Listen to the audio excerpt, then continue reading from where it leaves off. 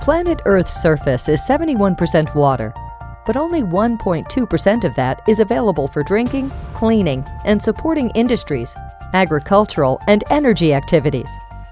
And this critical but limited resource is facing greater challenges than ever before as a result of population growth, climate change, the spread of industry, as well as a lack of proper water management. When waters run dry, people can't get enough to drink, to wash, or to feed crops, and so economic decline may occur. In addition, inadequate sanitation, which is a problem for around 2.4 billion people, can lead to deadly waterborne diseases. Globally, we have a very serious situation ongoing with growing populations, expanding economies, and of course climate change. And this is putting a significant stress on our water resources, be they surface water, groundwater, lakes, rivers, aquifers, and so on.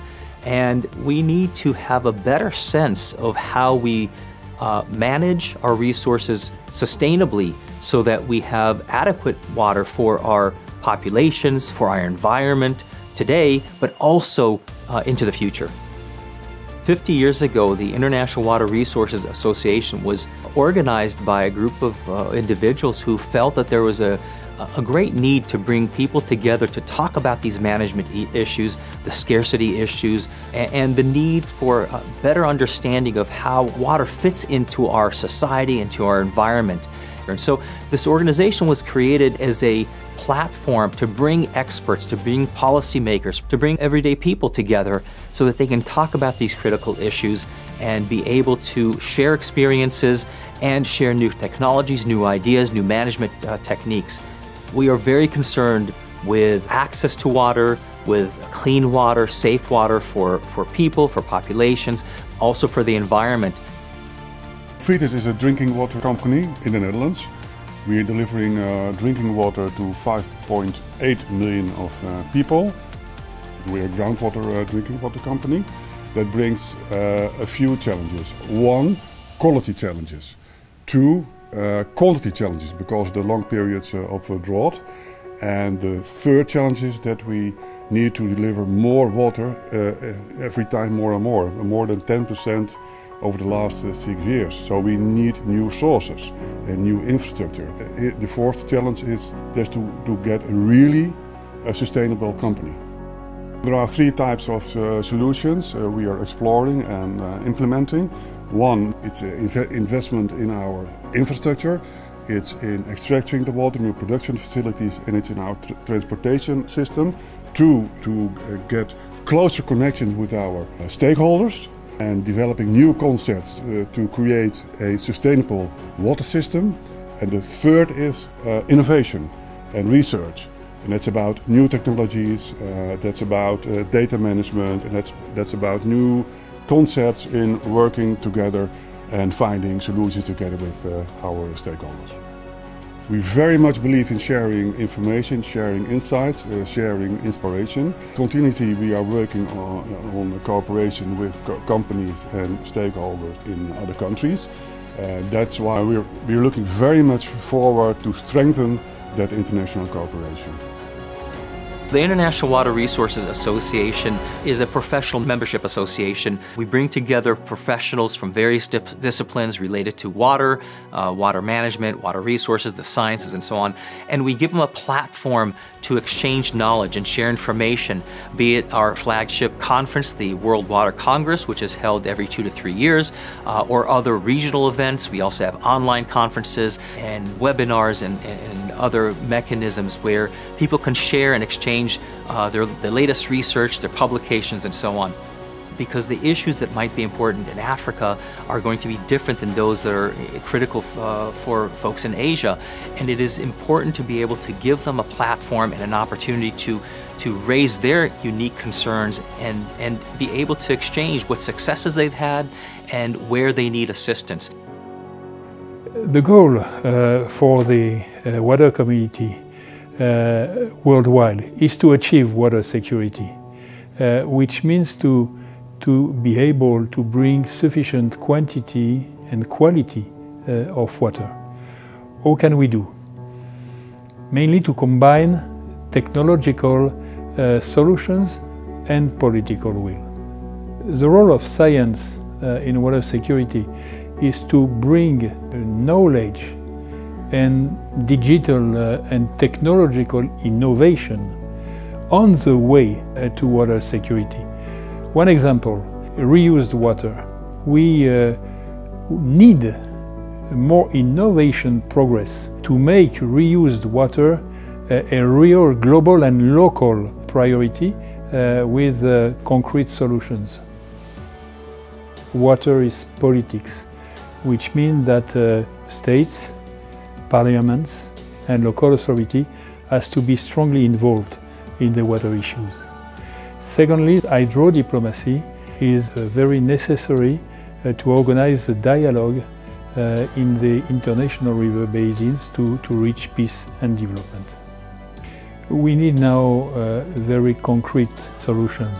That's what people all over the world are asking too. The challenges we face with water globally can be met, firstly, by all organizations, companies, and stakeholders in the water industry working together. Secondly, we need innovation and technology to handle complex water systems and monitoring. So over the last 50 years, water management has become more technical in the sense that we are using much more technology to monitor our use of water, to test it, whether for water quality or for flow direction, chemistry, and so on. And we are learning how to improve that technology in such ways where we have incredible amounts of data.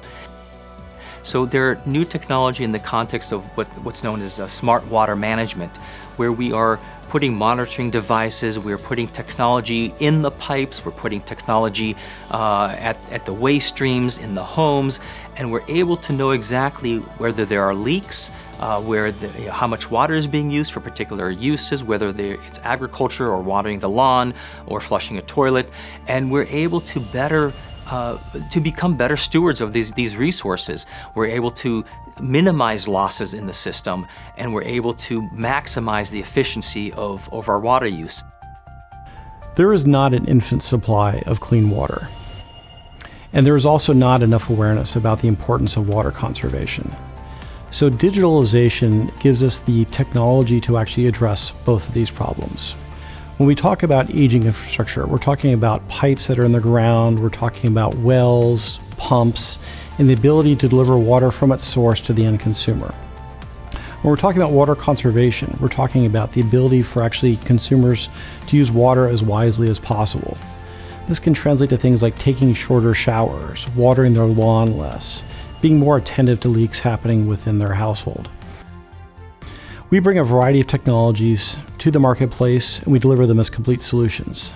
This includes smart meters and advanced sensors, integrated networking technologies, advanced software, and comprehensive services for tying that whole solution together. We help instrument water networks and other types of networks around the world to bring information to the utility and to the end consumer. Next, we try to take this raw data and turn them into actionable insights. So not only do you have information, but you actually know what to go do with that data. How can digitalization actually solve real-world problems? I guess I'll start off by sharing an example of my own. So I had a toilet in my house that was running, not all the time, just intermittently. It seemed to me it would maybe come on a couple times an hour. And to be honest, I wasn't in a huge hurry to fix it. I had other things going on, but I finally got around to it. And one weekend I fixed the problem. And then I went and looked at my water bill. And I realized that single running toilet that I thought was only running a couple times an hour was actually responsible for half of the water usage within my household. And now, as I think about digitalization and what that technology can do, if I had been given a real-time alert that explained to me what the problem was and what the impact was, I absolutely would have prioritized fixing that problem much, much more rapidly, and I would have saved a huge amount of water. And I think all utilities would like to provide their customers with that sort of insight.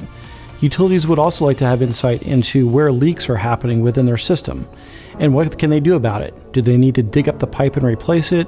Do they need to modify the pressure within their system? Do they need to look at other solutions?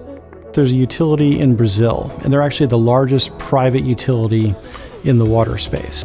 And they're servicing a community that was experiencing approximately 47% water loss in terms of water that they were pumping that was not making its way to the end consumer.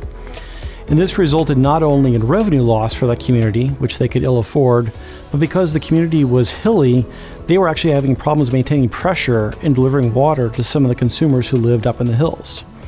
So deploying our software technology and sensor technology, they were able to go identify and repair about 80% of the water losses, dramatically reducing the problem and improving the quality of life for all their consumers. Fundamentally, water is life. As an example of the sort of challenges we're facing, one need only look at Lake Mead, which is the lake behind Hoover Dam outside of Las Vegas, Nevada, as an example of what drought conditions in the United States can do to a local community resource and to threaten the availability of drinking water to that city, that major city within the United States. And this challenge is not unique. We're facing this sort of challenge all around the world. The networking and partnerships are critical because the challenges we face with water today are so immense that no one institution, government, public utility, or NGO can solve it alone. And those challenges are in water scarcity. 1 out of 3 people on Earth face severe water challenges today. Second one is about aging infrastructure. And climate change is putting even more pressure on our infrastructure, as we've seen with the floods this year, summertime in Europe. And the third one is about affordability. We clean water and we lose about $40 billion worth of clean water through leakages in our networks and unauthorized use. Our vision at Xylem is to create a future where water is not an issue anymore. And sustainability is at the core in everything that we do in Xylem. We develop and deploy smart digital technologies to help our customers improve their energy use, reduce chemical consumption, improve resiliency of their network, and provide high quality and continuous water services to the communities that they serve.